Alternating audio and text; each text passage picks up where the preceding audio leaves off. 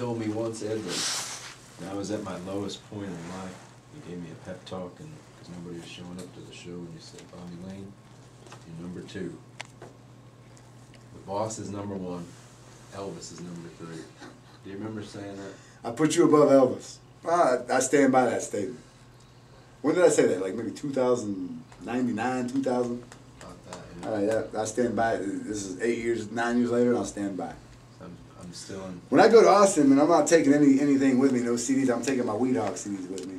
That's for damn sure. I'm not taking any Elvis CDs with me. So, does that emphasize my point any? That's what we like to hear, Ed. All right. And I'd like to thank you so much for being on Star City Guy.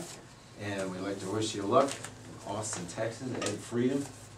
We hope to see you again soon, sir. Thank you. Well, thank you, and I did enjoy it too. You know, I'll see you around. Right.